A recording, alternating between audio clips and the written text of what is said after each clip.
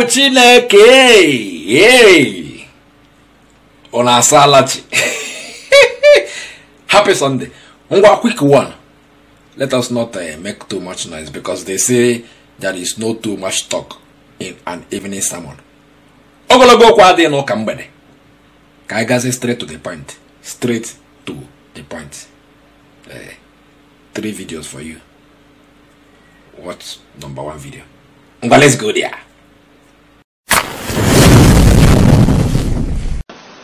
I'm going to be apologizing for making a mistake,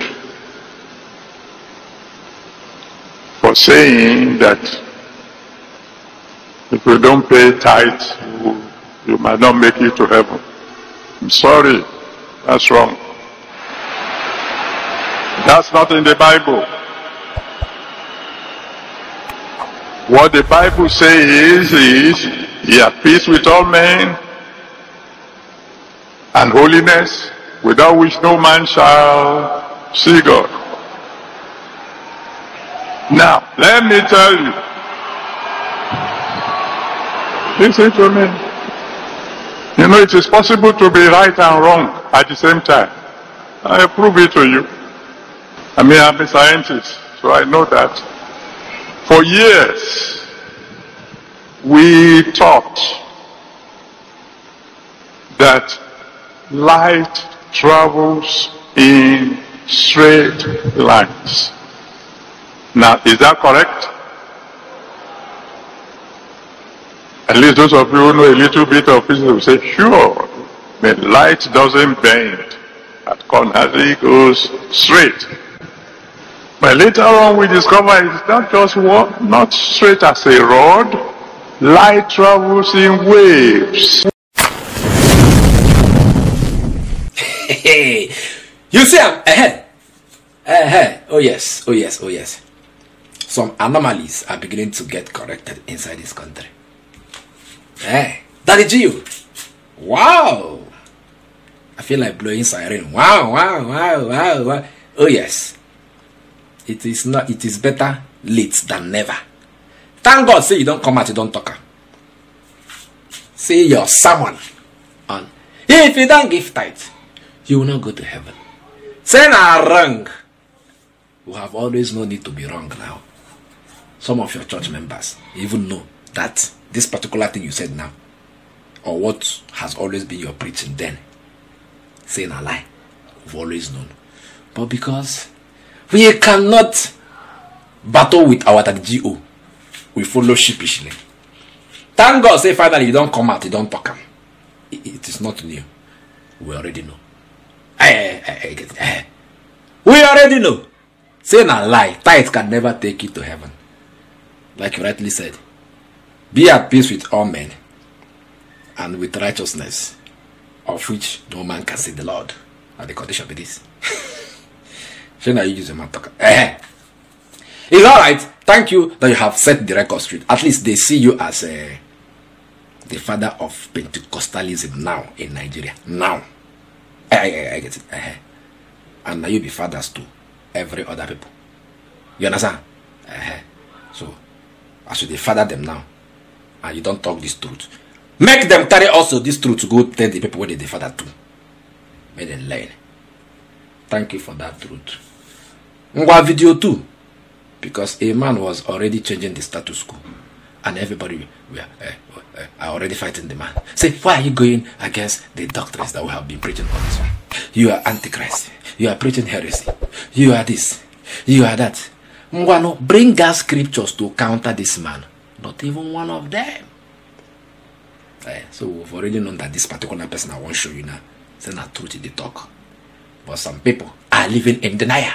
Attack, attack, attack, attack, attack, attack. Because they say the best form of defense is attack now. So for you to defend your sermon that is giving you money, you have to attack the person that is attacking the sermon that is giving you money.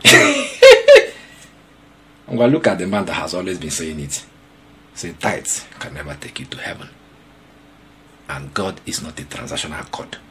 Give me, I give you. Give me. Say, no be like that. Give money if you want give. If you don't get, don't be. Video 2. Watch.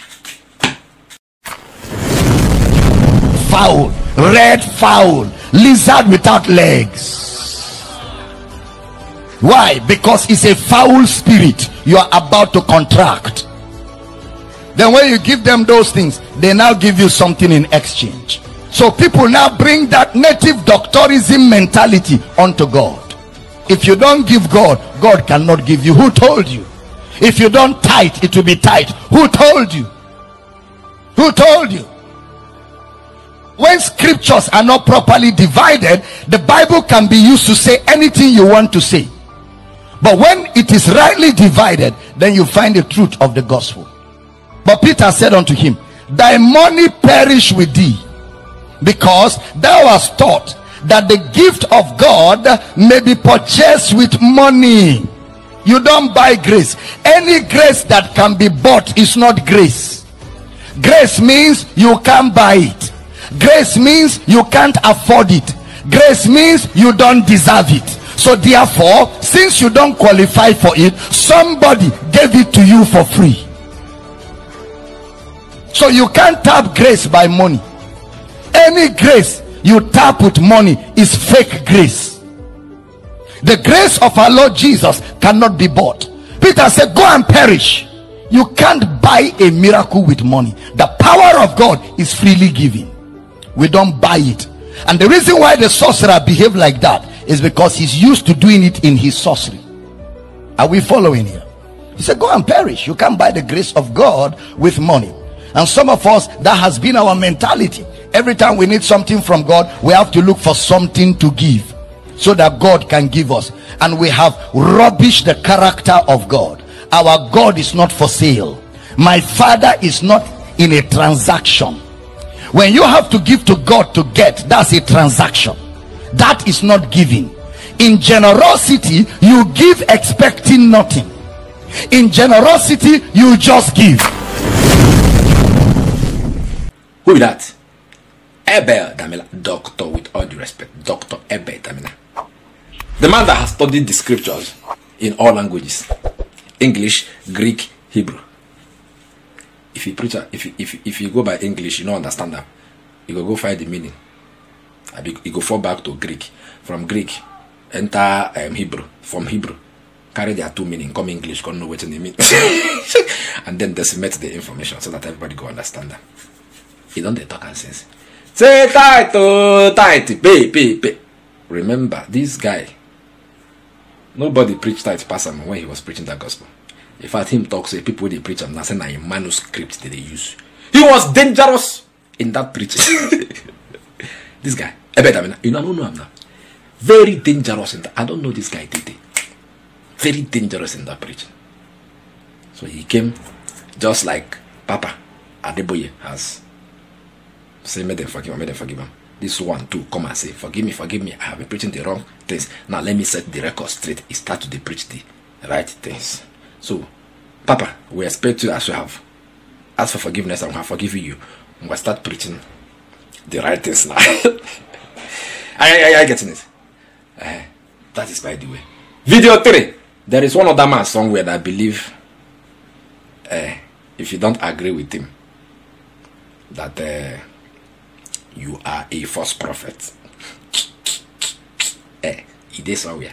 Hey, look, hey, how do you know false prophets? They do this, they do that. Well, let us listen to him now. Let us know who is the false prophet now. I'm going to watch. You know what they call false teachers? People that twist the Bible. They must first know the Bible. False teachers are very good with scriptures. They can quote scriptures. But how you know false teachers? 4 things. Number 1, they downplay supernatural power. See, what is miracle? I leave that. That's how you catch them. Number 2, they use scriptures to fight. Scripture to them is like weapon. Number 3, they always find fault in what people say. I'm giving their qualities. The first is that they downplay supernatural. If you tell them that miracle, say, which miracle? It doesn't exist. Yeah, that's how you catch them. So they can convince you. They will quote plenty scripture to prove a point. You cannot be a false teacher if you are not conversant with scripture. You must be very conversant. But they will downplay supernatural. When you tell them that miracle money, they say, what miracle money? Is God central bank? Yes. Well, is God central bank? How can he print money? Is God road safety? But he delivers people from accident. Is God the pilot? But he delivers people from plane crash. With God, all things are possible. They are very logical. And they attack. By the time you say one thing, they'll come out to tell you that you are wrong. That's how you catch them. Because true knowledge of the word of God accommodates. It's not puffed up. It accommodates. That's when you have the virtues of the Spirit. This is about the balance. Who wanna see for there? Apostle Suleiman, Joseph Suleiman. How do you know fake prophets? They play them on supernatural. They attack, tear down everywhere. They know the Bible. This one, that one. Okay, we already know. Oh yes, you don't talk now. Not true. So, who are you now referring to? Of course, we know who he's referring to. This guy. He has always been attacking Pastor Dr. Ebedamina. He did attack him. The other day, he go crusade for Cameroon. He did that, they attack the man. Say, one shot man in Uyo. Like say, he talk past Dr. Ebedamina. Hey, get it. Yeah. So, as you don't explain this now, make we use this the way you explain now to take know who be the first prophet. It should also not be you be the first prophet. The daddies of faith, I be the fathers of faith that you say, Ebedamina is attacking, Ebedamina is attacking. The number one now will be number one in Nigeria, daddy of faith. He don't come out, he don't talk, say, tithes cannot take it to heaven. And now on a sermon, now be that. Is he now a false prophet or the true one? Because he has now aligned with Dr. Ebedamina doctrine on this particular issue, tithes. But you see, say, tithes. If you don't tithe, this will be tithe for you.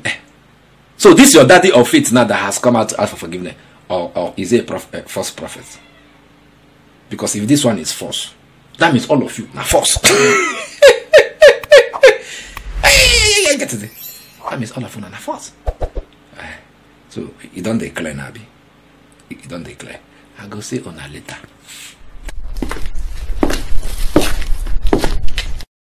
For over a decade, this has been the birthplace of innovation. Innocent Vehicles is a testament to resilience, employing international best practices to create more than just a car.